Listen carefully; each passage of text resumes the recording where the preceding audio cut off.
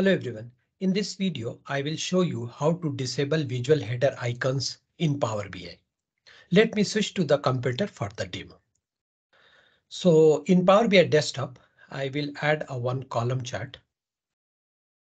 And I will add just the height and width of this column chart. Now from my data table, I will add category on x-axis and sum of order quantity on y-axis. So as you can see, my column chart is ready. Now on your right hand side, you can see three icons: filter, focus mode, and more option.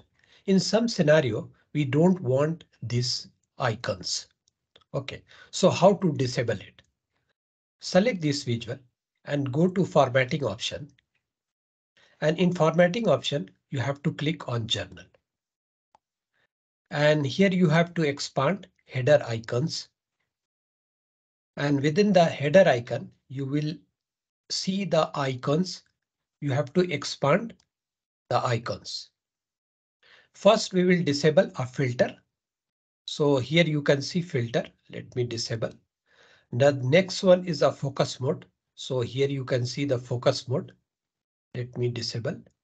And the last option is more option. This more option. So here from here, I will disable more option. Now I will close this. Save this report first. Once it is saved, just publish this report on Power BI service.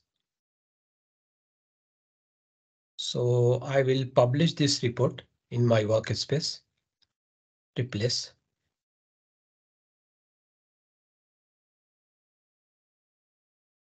So now report is publishing.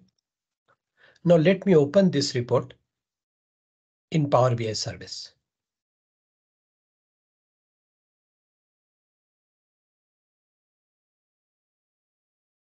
So as you can see, all these three icons: filter, focus mode, and more option disable.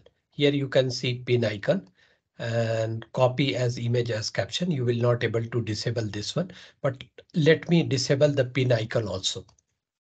OK, so let me close this from here and I will go to the Power BI desktop again and I will select this visual. And again, I will go to the visualization and journal, same option. And here you can see the option pin. Let me disable this one. Again, you have to save this report. OK, now report is saved. Let close this one and publish it. So now it is publishing on Power BI service and we will see whether pin icon is disabled or not. So let me open the report in Power BI service.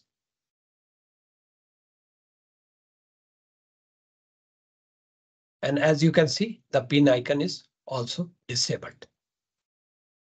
That's all for this video, and I request you to please subscribe my channel. You can also support by clicking thanks button. Thank you for watching.